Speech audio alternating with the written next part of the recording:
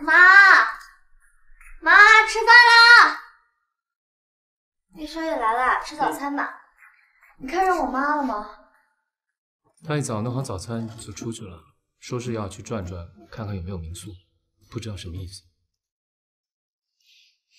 哦，好吧。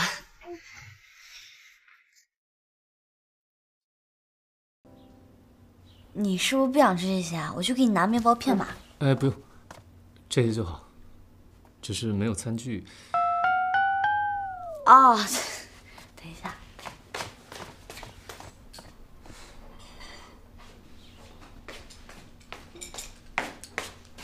谢谢。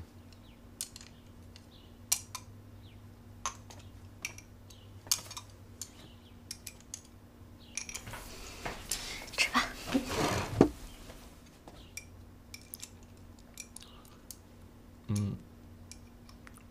你今天晚上有空吗？今晚没事哎，今晚又不用去录音棚，也不用去打工，也不需要去补课，今晚可以好好休息一晚。那一会儿给你一个地址，晚上7点的时候来找我，有关下期节目的事。玉总给你说了下期节目的安排了。玉生说下期节目要穿情侣装，我们去买2套，不会又笨又蠢的。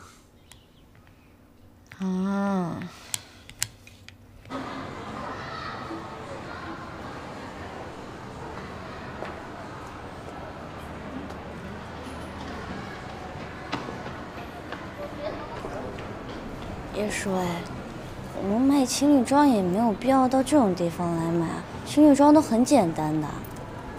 难道你是想要找 T 恤前面印着爱心那种很傻的情侣装吗？看看吧。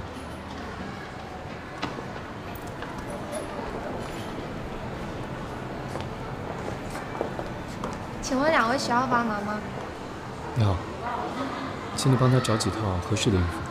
这位小姐很适合娇小甜美风的衣服，请问您是喜欢裙子还是裤子呢？都行。好的。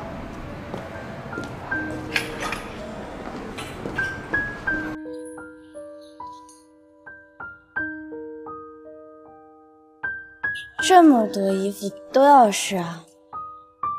试试，试试怎么知道哪一套合适？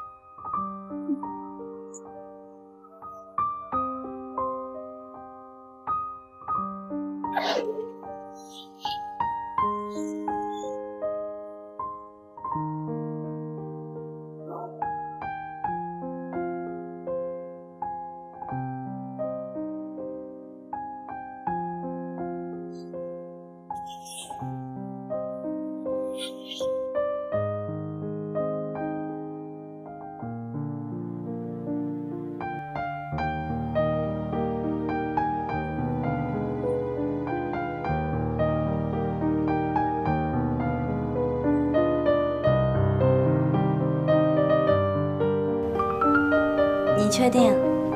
你还想要再换吗？不了不了，挺好。还说自己不喜欢蓝色。什么？我说你眼光特别好，欣赏。这回是不是该给你选了？你说呢？终于轮到我来挑了，那你可得准备好了。走。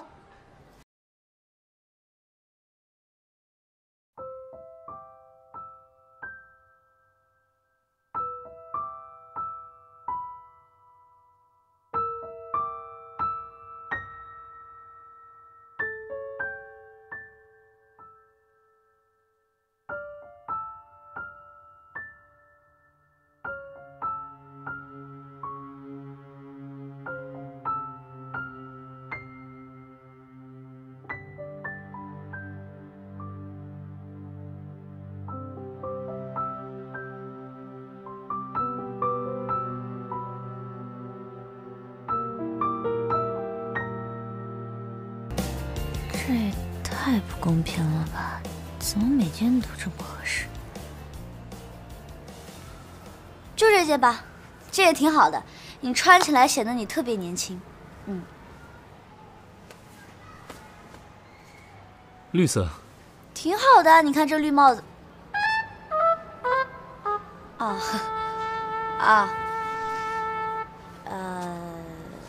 我这个衣服吧，绿色可能显得有点太小了。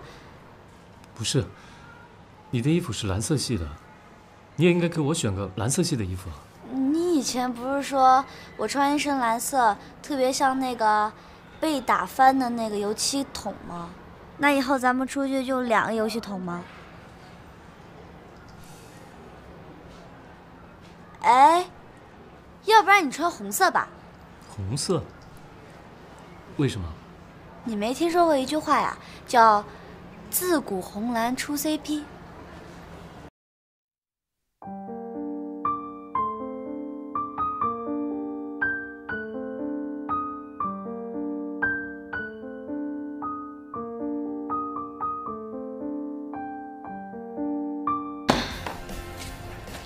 累死我了，搞什么呀？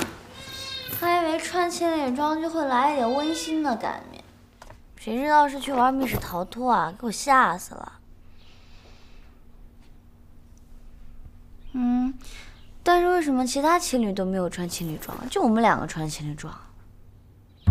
因为玉生是个骗子。是吗？不知道贝多芬饿了没？你这个当妈的怎么不去看一看？贝多芬，饿了没有呀？贝多芬。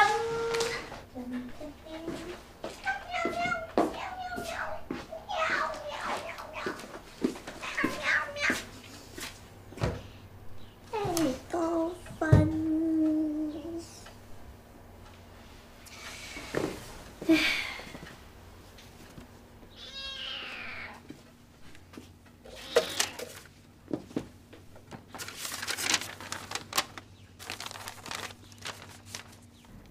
耳朵，妈妈回家了，这儿挺好的，只是呢，妈妈现在住着不太习惯，没有你那些阿姨啊，我们在一块儿打牌呀、说话开心。你们呢都忙，上电视也不能接电话，妈就没打给你。有空再回家看看啊。耳朵，妈之前反对你跟小叶，其实呢，妈主要是怕你被人骗了。现在看来呢，小叶那孩子挺好的，你要珍惜啊！2个人好好相处，开开心心的过日子。没事呢，带着小叶回家，妈给你们做好吃的，做你最喜欢吃的青菜蔬菜。